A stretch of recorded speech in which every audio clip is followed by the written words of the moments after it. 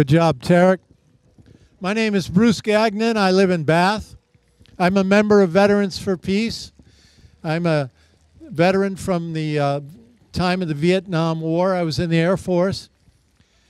I've been working in the peace movement for many, many years now. And one of the issues that I've been most working on is conversion of the military-industrial complex.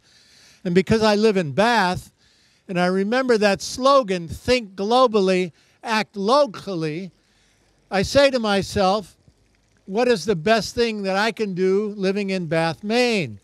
Well, it's to call attention to what Tarak and Lisa before him said, that the military is the biggest polluter on the planet, that the Pentagon has the largest carbon boot print on the entire planet.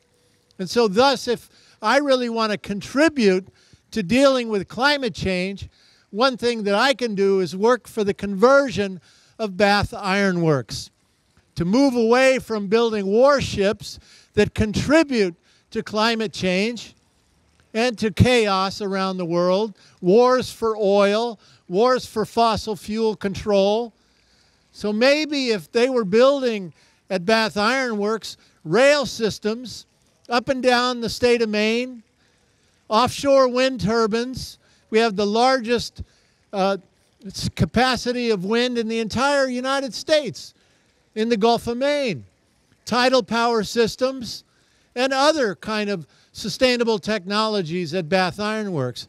And the interesting thing is at UMass Amherst in the economics department and at Brown University in Rhode Island, for years they've been doing studies that show that conversion of a place like Bath Iron Works to sustainable technology development creates many more jobs. And all the politicians in every election year run around saying that, well, my God, we've got to create more jobs. We've got to bring more jobs. Well, here's the best way to do it. Convert the military-industrial complex. You solve for peace. You solve for climate change. You solve for jobs and social justice. It's labor unions benefit. It's a win-win-win for everybody. So then why isn't there a coalition of peace groups, environmental groups, labor and social justice groups working on this demand to convert the military-industrial complex, which benefits the effort to deal with climate change? Why is that not happening? Party politics. Party politics. I would submit that if you ever go to a christening at Bath Iron Works, you'll see both Republicans and Democrats on their bended knees pledging their total subservience to the constant funding of the war machine.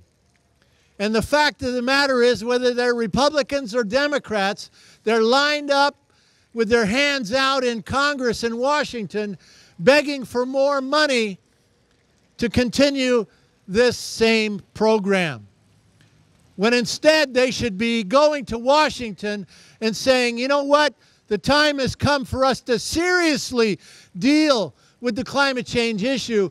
We need the funds that are now being wasted on more warships at Bath Iron Works. We need to be converting that facility and building rail and solar and wind and tidal power systems to really put a dent in the enormous carbon blueprint created by the military-industrial complex. We should be demanding that collectively. Otherwise, friends, we're not going anywhere but down. Can't we see that? And so this is the work we're doing at Bath Iron Works. And we're asking and inviting all of you to begin to think about making this connection.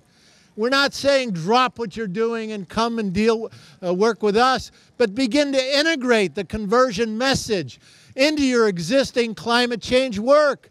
Begin to talk about how the military is the biggest polluter on the planet. And until we convert the military-industrial complex, we're not really going to solve the problem of climate change.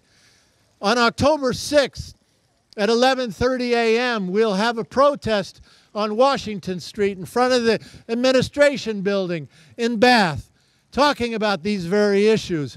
We invite you to come Saturday, October 6th, and be with us.